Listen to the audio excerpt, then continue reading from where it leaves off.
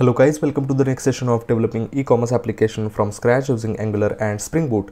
In the last session we discussed on how we can make the API changes to filter the data by the order status. So we have made some changes into existing API itself so that we can get some filter data with the help of order status. So if I just show you quickly, if I just go to the Postman, then this is the API changes that we have done previously. The API was get all order details, but after that we added one path parameter over here, and then with the help of that path parameter we can just send the order status.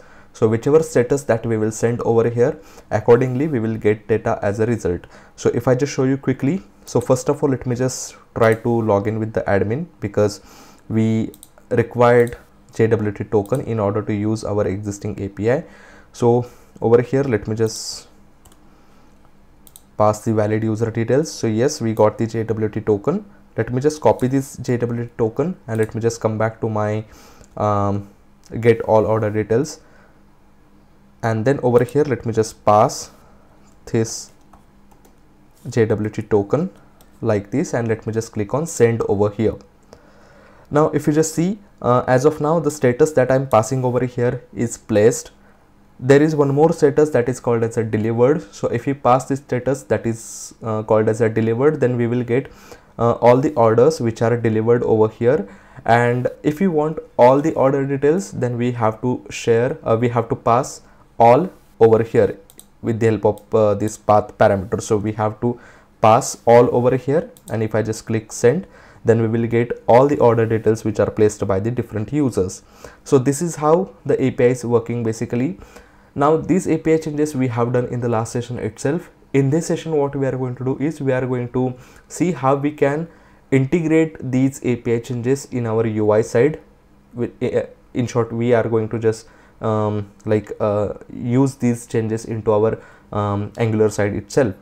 Now if I just go to the VS Code, then let me just quickly show you. But before going to the VS Code, if I just go to the Google Chrome and if I just go to our application, then let me just go to the home page and let me just refresh it. So as of now I'm logged in as an admin.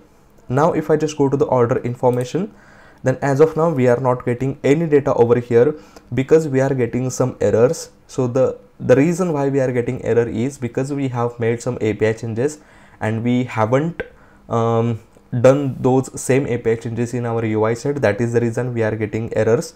So let's see how we can resolve those errors. So let me first of all open the network tab and let me just refresh it.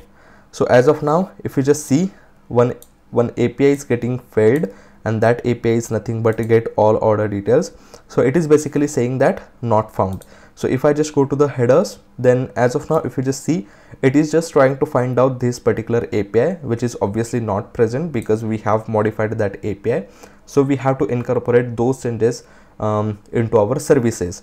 So if I just go to the VS Code, then let me just go to the services, and then inside the services let me just go to the product.service.ts, and then let me just try to find out the correct API. So yes, on line number 19 we have get all order details for admin, and if you just see, it is ending with the get all order details.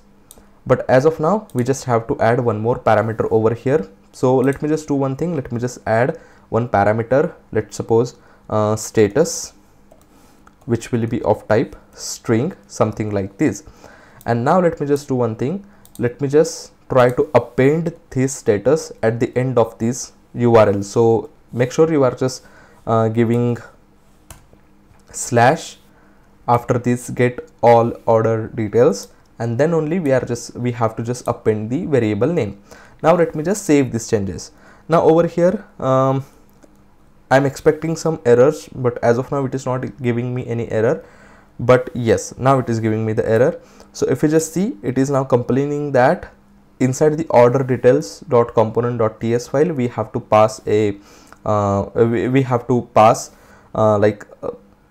to pass this particular where we have, yes, whatever parameter we have given over here, we have to pass the same parameter from this order details.component.ts file. So let me just go to this particular file And then over here, if I just go to the line number 21, then it is giving the error. So we have to pass one parameter over here. So let me just do one thing. Let me just create one variable, let's suppose status, and which will be of type string, and let me just give the initial value like all, something like this over here. Make sure the all is case sensitive, so A is a capital and remaining characters are small letters. And now let me just pass status over here, something like this. And now let me just save these changes. Let's see whether application is getting compiled successfully or not. Now, so yes, it is getting compiled successfully. Let me just come to the Google Chrome again, and yes, now we are able to see the data as expected, and our functionality is also working as expected. Now what we have to do is we have to add some filters over here. So we have to add some buttons on top of this table, and with the help of those buttons we can filter the data. So the buttons, there will be 3 buttons like all and maybe the placed and delivered. So whichever button we will click, accordingly we will filter the data. So for these buttons, what I'm going to do is I'm just going to use Angular Material UI library. If you want to use any different like styles or maybe different structures, then you can just go ahead, because API is the same. We have to just make the proper call. So if I just go to this official website of Angular Material, then inside the left hand side section you will find one section that is called as a button toggle. Inside the button toggle, if you just see, this is something, this will look like something like this. So we can give the different options, something like this, and we can just add the click events on these buttons. So inside the examples, if I just show you one proper example, then there is one option that is called as a button toggles with the forms. So I think this is the perfect example that we want. If I just show you the code, then this is how we have to write lines in order to use this functionality, but I'll just show you how we can use it. But if I just click on the bold, then if you just see, the text is changing. If I just click on the italic, then text is changing, and if I just click on the underline, then we are getting the proper text over here. That means that it is basically using the click events and it is working as expected. So what I'm going to do is I'm just going to use this functionality. And one more thing, instead of, if you don't want to use these, like you can directly use it, also or there are many alternative ways also. You can directly add click event on these buttons also. So whichever way you like, you can just go ahead and you can just use it. So what I'm going to do is, I'm just first of all initially what I'm going to do is I'm just going to copy these things, like copy this particular code, and let me just copy it, and let me just go back to the VS Code and let me just paste it inside my HTML. So if I just go to the order details.component.html, and before this table, let me just paste this particular code, something like this. Now it is giving me some errors, so we have to handle those errors. So one more thing that we have left back is we have to import these APIs, or maybe import these button toggles. So how to import it? We have to go to the API section, and then we have to copy this particular line, that is import mat button toggle module, which comes from @angular/material/button toggle. So let me just copy this line, and let me just come back to the VS Code. Let me just go to the app.module.ts, and let me just import something like this. And one more thing that we have to do is we have to copy this mat button toggle module, and then we have to give it inside the imports array, something like this. And now let me just save these changes. Now the next thing that we have to do is we have to just restart the application, because as of now we have just imported one new module, and whenever we import any new module, then we have to restart the application. And as of now we are getting some errors also. So how we can do this? We can just remove this ng module as of now, and let me just save these changes and let's see what happens. And now let me just kill the application, and let me just start npm run start, something like this, and let me just wait till my application gets compiled successfully. Make sure that I'm again repeating the statement, whenever you import any new module, then we just make sure that you are restarting the application, right? So yes, now application is compiled successfully. And if I just go back to the Google Chrome, let's see what is currently we are getting. So yes, we are getting some buttons, something like this. Obviously we have to change the text of it. So let me just do one thing. Let me just first of all change the text to the all. Then let me just give the value as all. Then there is a second status that is called as a placed. Let me just give the value as a placed, and make sure like it is case sensitive. So make sure you are just using proper like uppercase and lowercase combination over here. So P should be a capital and remaining character should be the small letters. And lastly, let me just give the status as delivered, something like this, and let me just give it as a value also, something like this. And now let me just save these changes. Let's see what happens on the UI. So yes, we are getting as expected. We want some gap between these buttons and these tables. So what we can just do is we can just add emt-3, which is margin top 3, which is a bootstrap class, to the table. So yes, now we are getting some gaps over here and it is looking perfectly fine. If you want, you can just place it to the right hand side as well, but I'm just going to keep it as a left hand side. The next thing that we want to do is we have to add the click events on these buttons.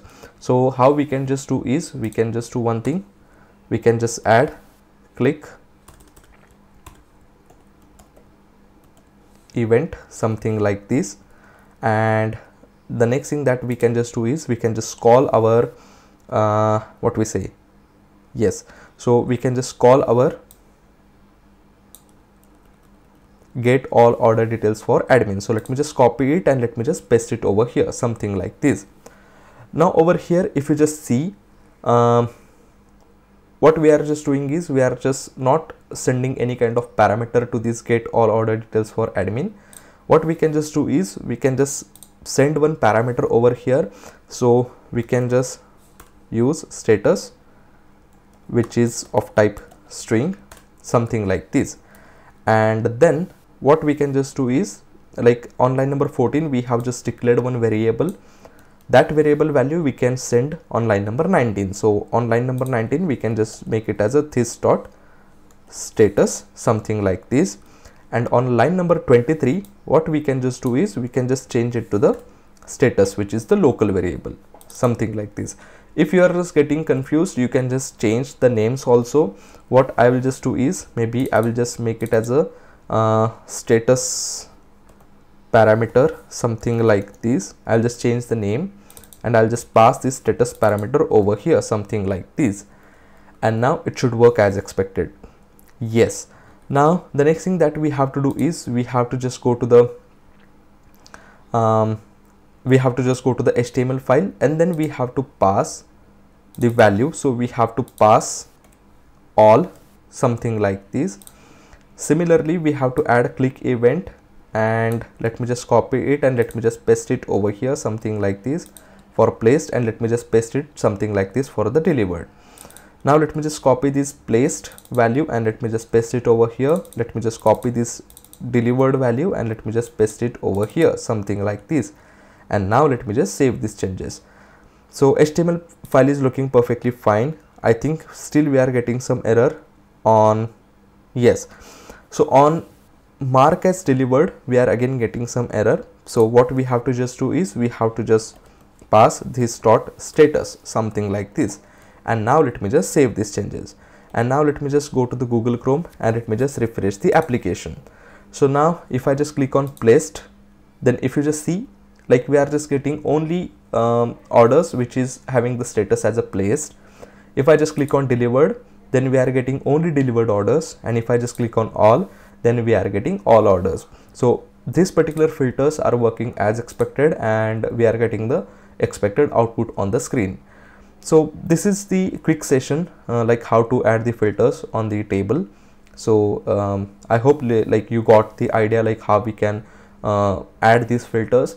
If you have any different scenarios or if you want to add filters on any different fields, then you can also add in a pretty similar way. There will be no any major changes. We just have to change the fields, and we have to like make some changes on the API and make similar changes on the UI. So there will be no any big differences. You have to like whatever we have followed for the status, exactly same things we have to follow for the different fields also. So this is how we can use the filters. If you still have any questions, let me know in the comment section. I will try my best to help you out in that case. So I hope you enjoyed this session, and I'll see you in the next session.